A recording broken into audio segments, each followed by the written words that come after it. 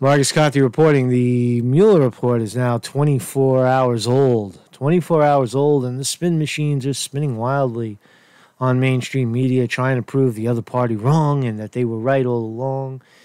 Right, on and on and on. So I want to try to be the adult in the room today. I put on my jacket.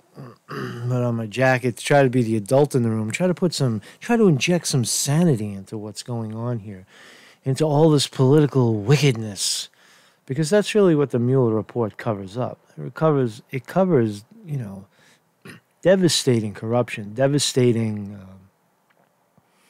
discourse to the point of people viewing an object and seeing two totally different things in front of them. Right? So let's talk about, there's collusion, obstruction, the underlying truth, right? So for me, again, Mueller report, I know everybody has a different opinion of it, right? So you're going to see the people that wanted to prove obstruction, that Trump obstructed justice to withhold the information from Congress and the public and all this stuff about what happened in the 2016 election. Right?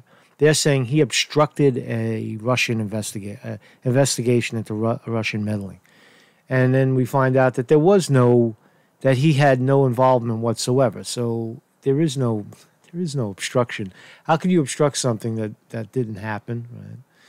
And again, Trump is the angry dog.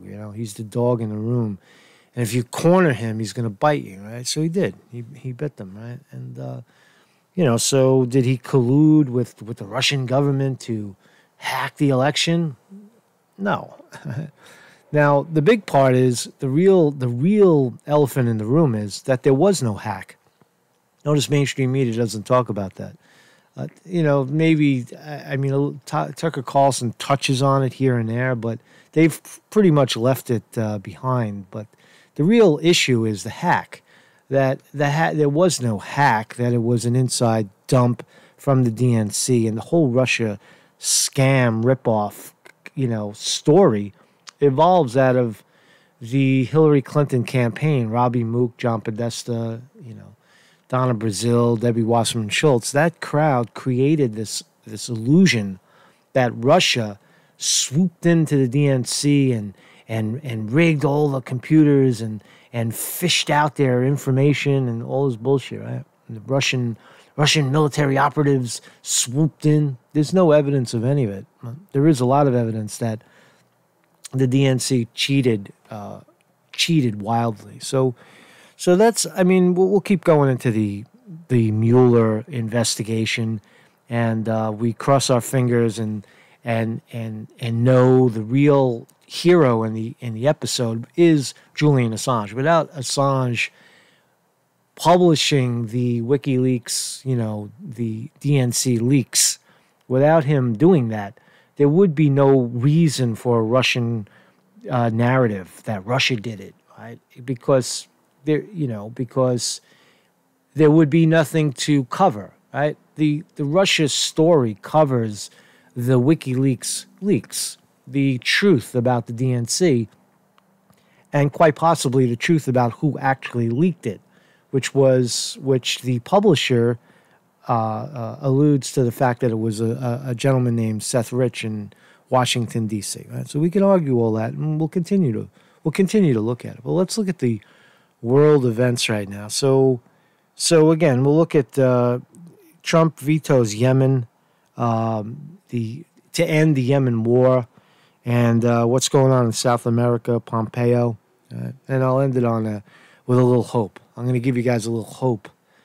I'll give you a little hope for the future in the end. So let's look first at what Tulsi Gabbard has to say. Donald Trump, I will not turn our great country into the prostitute of Saudi Arabia. By vetoing the War Powers Resolution, Trump has again proven that he is the servant of Saudi Arabia, the theocratic dictatorship that spends billions of dollars every single year spreading the most extreme and intolerant form of Islam around the world. the very same ideology that motivates al-Qaeda and other jihadists. Saudi Arabia also supports terrorist groups like al-Qaeda and ISIS in a number of other ways, and they're waging a genocidal war in Yemen with U.S. support. We are complicit in this genocide that's causing millions of people to starve and suffer. What to speak of the tens of thousands of innocent children and civilians who have been killed. We must do the right thing and stop assisting Saudi Arabia as they carry out this genocide. But unfortunately, Trump is more interested in pleasing the Saudis than doing what's right. I guarantee you that as president, I will actually put the interests and the values of the American people first, not the interests of the theocratic dictatorship of Saudi Arabia. A leader is rising up. A leader, Tulsi Gabbard, leading on Saudi Arabia. So she paints a bleak picture of Donald Trump siding with the Saudis and continuing a war in Yemen. Why are we having a war in Yemen? Where the fuck is Yemen anyway? Let's take a look. Let's go to Yemen.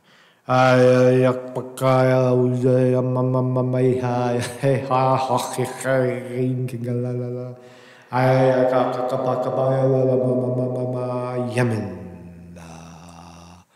Let's go to Yemen. Where's Yemen? So look at where Yemen is. See Yemen on the map? Right. So here's Saudi Arabia. Here's where all the money is. Here's the Horn of Africa. Oman. So Saudi Arabia, here's where the money is. And the Persian Gulf. You see this little town right here. This is Kuwait. This is what the war was all over, about the oil with Iraq taking back Kuwait. And Saudi Arabia controls Kuwait and Bahrain and Qatar and the United Emirates. Right? But really here, Yemen is the whipping boy, is the slave, the slave of the area. It's war torn. It's kind of like a training ground for Al Qaeda and ISIS. Right? It's a breeding ground, right? It's like this is where you get the poor people, the religious freaks that are convinced that all these people up here and all these people in Europe, these are the bad people. These United States are the devils, right? And they pitch that stuff, right? Saudi Arabia pitches that idea to the ignorant masses in Yemen, and then causes, kind of a place where you could, draft. How do you get people to fly planes into a building, or how do you get people to strap explosives onto their body and blow themselves up in the middle of a town or something? Religious fervor, right? You don't see the king of Saudi Arabia doing something like that. So, lucky, what do we got here, man? What's...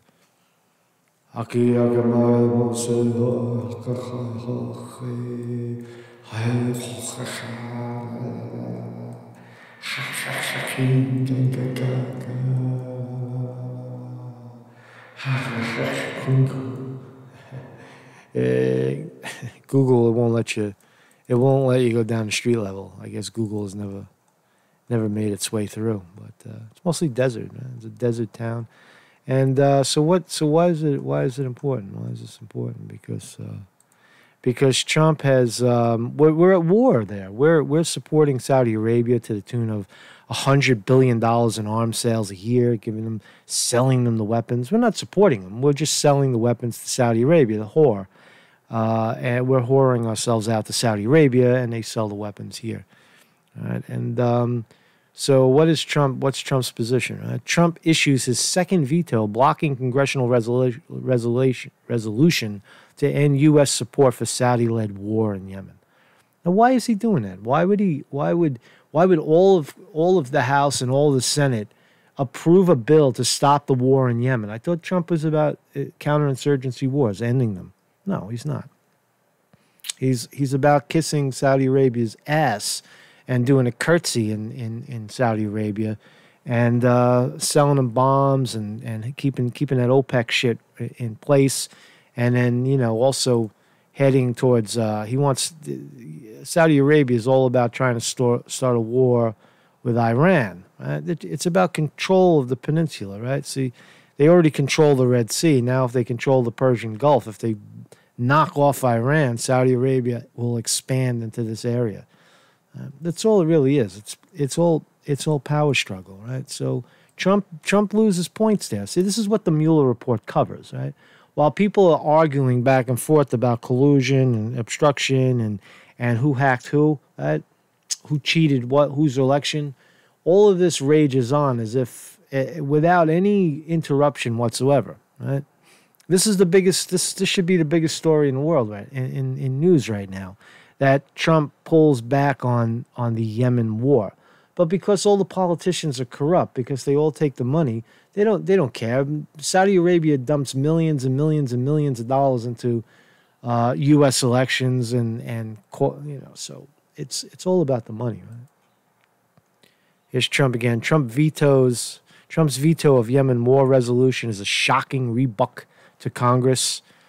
Well, Congress didn't push back, did they? Really, So Congress is rolling over. It is, Trump vetoes measure to end U.S. involvement in Yemen. Blah blah blah blah blah blah.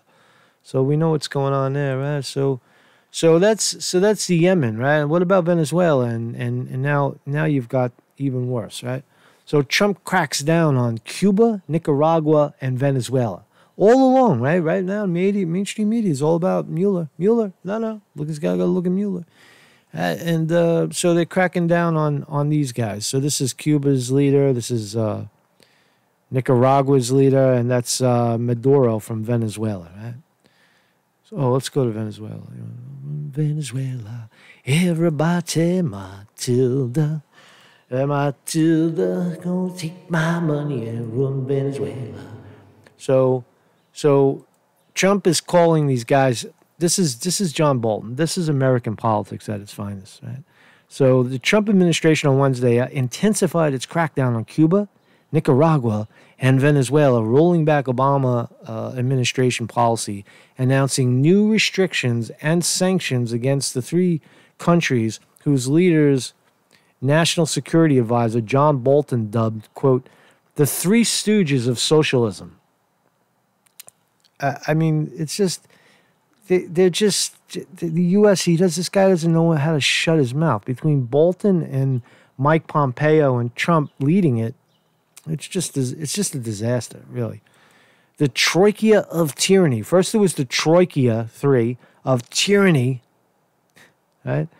Cuba, Venezuela, Nicaragua. Now they're the Three Stooges of socialism, right? And this all goes on in our name, right? All goes on in our name. These guys are trying to fend off imperialism in South America. Let's have a look. Everybody, Matilda, gonna take my money and run Venezuela. So here we are. So here's the troika of tyranny. So here's Nicaragua, Cuba. See that? Nicaragua, Cuba, and Venezuela's over here, right? So it's like, look at the chunk of property Venezuela has. Huge piece of property that the United States would like to get in there. They control all this oil and resources. The United States would love to knock them off, right? So is there any truth to the story? Is Venezuela a tyrannic, place? No, of course not. So let's listen to Pompeo's definition of what's going on. Fucking liar. Cuba's behavior in the Western Hemisphere undermines the security and stability of countries throughout the region, which directly threatens United States national security interests. Cuba's behavior threatens the United States. That's what he just said. How does Cuba, a little nation with no bombs and no guns and no planes, sanctions out their ass, travel bans? I live in, you're driving around cars from the 1940s, 1970s. How are they a threat to the United States? Listen to that again. Cuba. Behavior in the Western Hemisphere undermines Cuba's behavior in the Western Hemisphere. Cuba's behavior. And what is that behavior? That they're willing to trade with people like China and Russia who have a lot of money and can actually help them out of poverty? That's the behavior you're talking about, Mike Pompeo? Undermines the security and stability of countries throughout the region, which directly threatens United States national security interests. interests. He always hedges his bets. National security interests. It's just jargon. The Cuban regime has for years exported its tactics of intimidation, repression, and violence.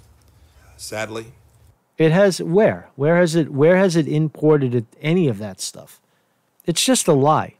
Cuba's most prominent export these days is not cigars or rum, it's oppression. Détente with the regime has failed. The regime continues to deprive its own people of the fundamental freedoms of speech, press, assembly, and association. For these reasons, I'm announcing that the Trump administration will no longer suspend Title III. Effective May 2nd, the right to bring an action under Title III of the Libertad Act will be implemented in full.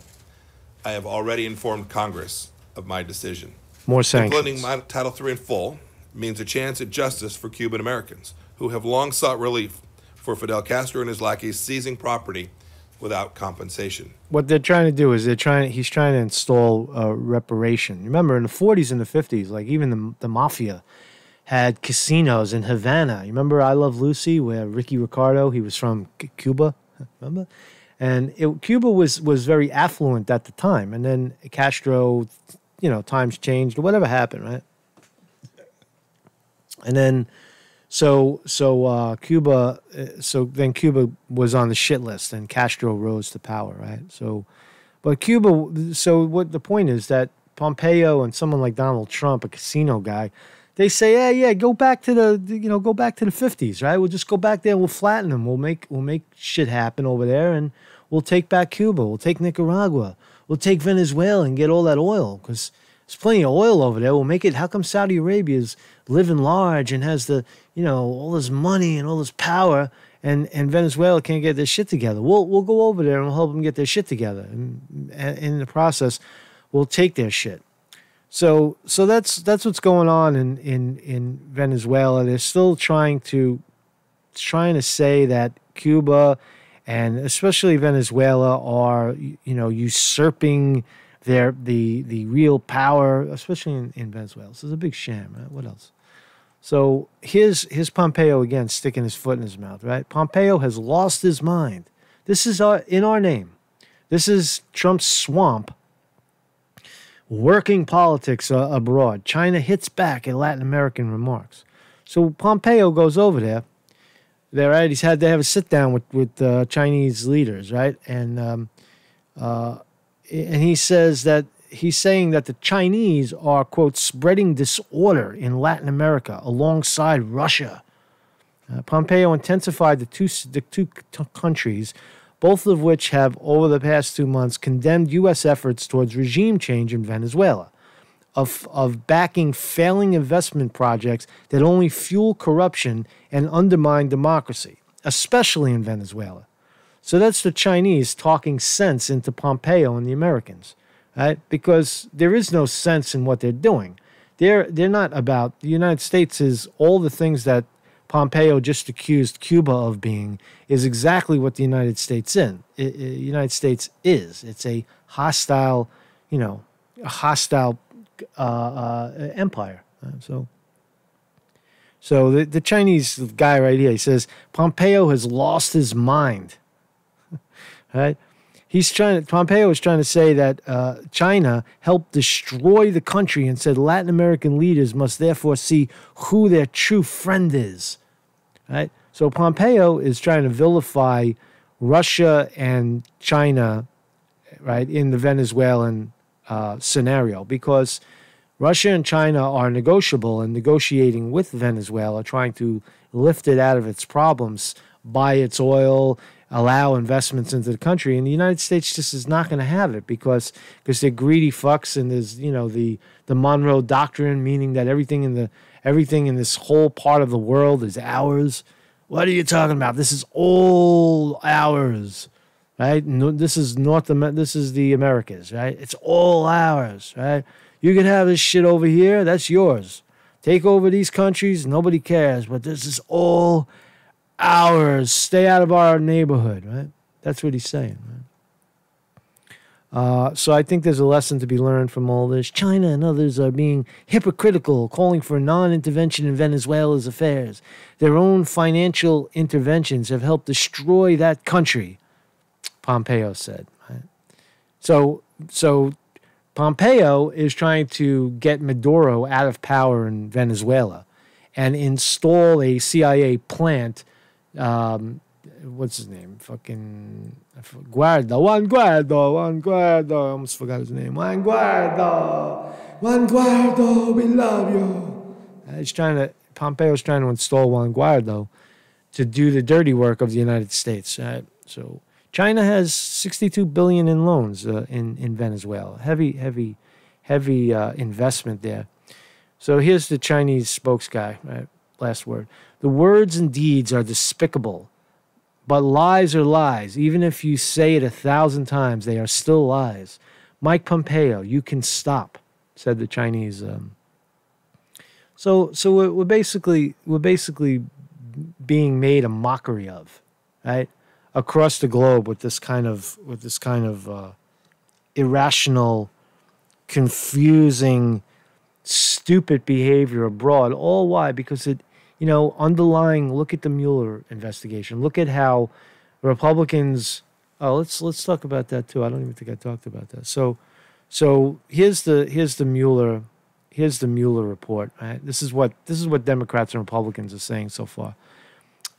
Quote: You could tell who said what. I'll read it, and then you try to guess if it's an R or a D. Right. Nothing we saw today changes the underlying result of the 22-month Mueller investigation that ultimately found no collusion. Right? That's an R, of course. Right? Democrats want to keep searching for imaginary evidence that supports their claims, but it is simply not there. It is time to move on. Right? That's another R. Even in its redacted form. Quote, even in its redacted form, the Mueller report outlines disturbing evidence of President Trump engaged in obstruction of justice and misconduct. That's a D, right? You got to give that to the Ds, right? Here's another one. No cover-up when there's nothing to cover up. That's an R. It's so predictable, right? In a press brief shortly before the report was released, let's see what's another one here.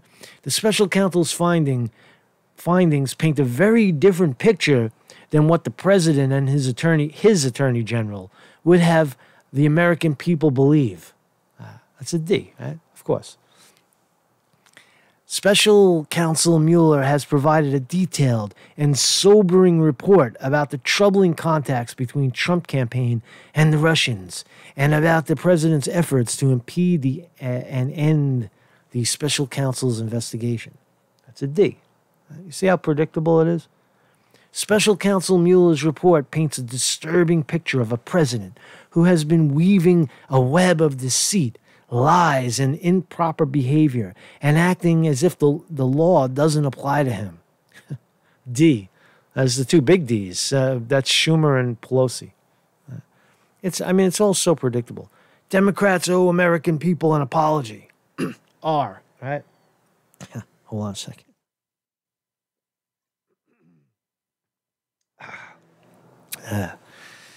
Here's a good one. While Washington Democrats hoped for the special counsel to deliver a collusion conclusion, this report instead delivered a death blow to the baseless conspiracy theories. Scalisi, R. This sad chapter of American history is behind us. It would be a shame for an onslaught of misguided, publicized investigations to continue.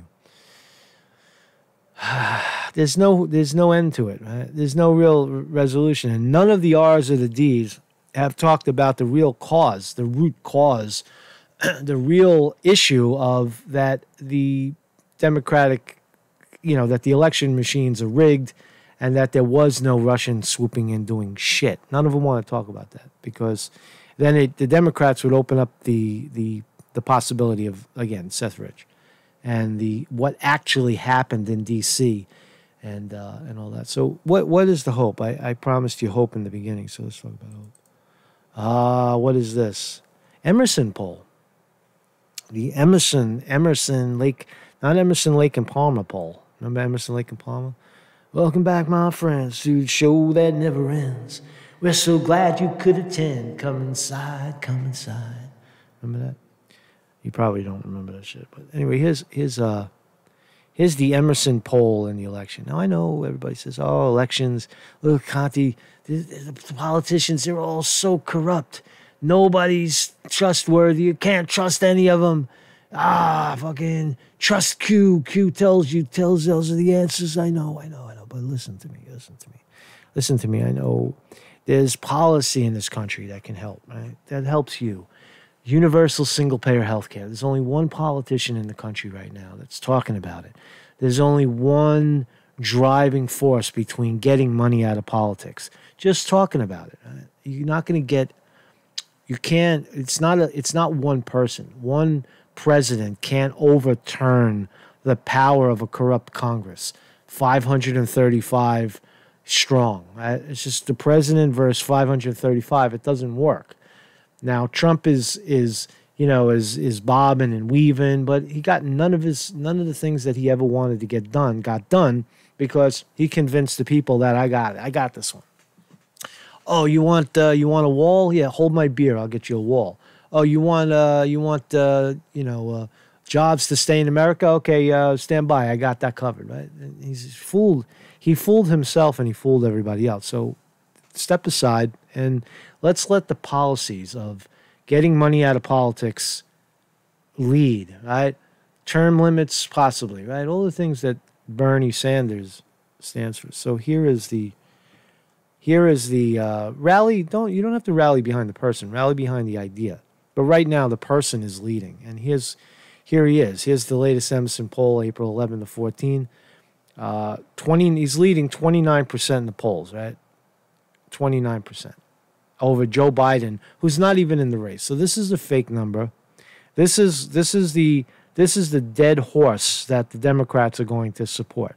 They're going to put all their power behind Joe Biden, and they're going to have all these dead horses run in the primary, right? You got 20, I don't know how many names, right?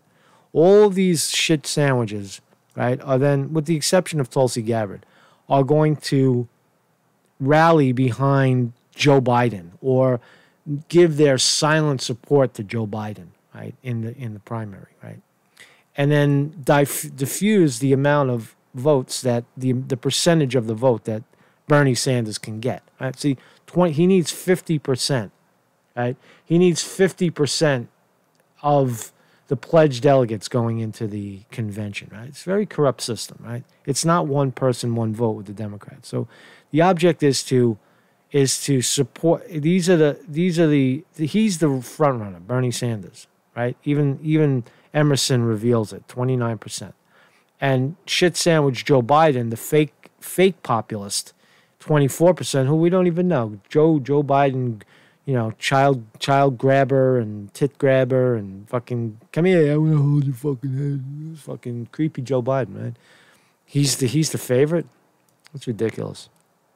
Right? Well, he's the favorite among shit sandwiches. So when all the shit sandwiches fold, they theoretically support Biden to stop Sanders. That's the strategy, right? But there is hope, So if we can convince these shit sandwiches to support, see, the Democrats don't even make sense, right? You saw that article yesterday with the New York Times. It said that the Democrats are planning a Stop Sanders campaign through Correct the Record and David Brock. Right? They want to stop Bernie Sanders, but Bernie Sanders, in the real world, Bernie Sanders, you would look at this and say, oh shit, Bernie Sanders is the leader, and you would get behind the leader. But because Bernie Sanders represents real change, universal single-payer health care, de-escalating the counterinsurgency wars abroad, for taking down the military-industrial complex, eliminating the insurance companies and bringing affordable health care to all in America, making college tuition free at city and state universities, and right, and on and on and on, doing all this good for the people. He could never be their pick. The corporate Democrats cannot support Sanders because of what he represents to their bottom dollar, to their bottom line, to their donors. They don't want Sanders. So they support Biden, and they use Biden to hold back Sanders. And then they have a contested convention where the superdelegates, they'll try and try. They're going to try to get all the Bernie Sanders people to flip again to support Biden. And if Biden goes into the general election against Trump, you get 4 more years of it. So nothing changes. Absolutely nothing changes. What I'm trying to say is, if you want hope, right? If you want hope, hope. Not even the Obama hope. I'll take that back. It's not Obama hope. It's real change in America. It's real grassroots change. Millions of people rising up, kind of like what the French are doing with Yellow Vest. Think of Sanders' movement, not Sanders the man, as a Yellow Vest movement that really, really, really faces off against the oligarchy, which is the major banks, which is the military-industrial complex, which is the pharmaceutical lobby that wants to keep people sick and drain their resources through insurance money. Right? If you really want to back the right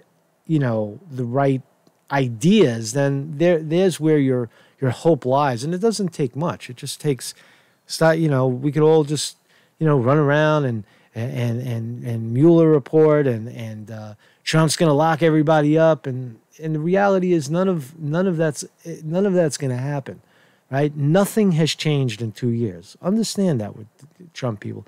Nothing has really changed. I know you think it does, and you're calling out the dirty Democrats, but not a single one of them has ever been tried for any crime. There's no consequence to any of their actions thus far. So it's an impotent try. But if you get millions of people together and Sanders rises up and those people stay active, which they do show signs of staying active. Although when Sanders lost, they all put their head in the sand alongside of, the Democrats and the Hillarys and say, "Oh no, look, he's corrupt. He quit." Well, I don't buy the fact that Sanders quit, because he's still running and you're still crying. While you're here, kindly, if you like this kind of reporting and you're fed up with mainstream media, kindly become a Patreon of this channel. If you'd like to make a one-time contribution, hit the PayPal link. You could also go on eBay and you could buy stickers. That's the old one, and this is the new one. I hung mine on a chain, and I wear this when I go out on the street reporting at Marcus Conte Reporting. So thank you very much, Marcus Conte Reporting.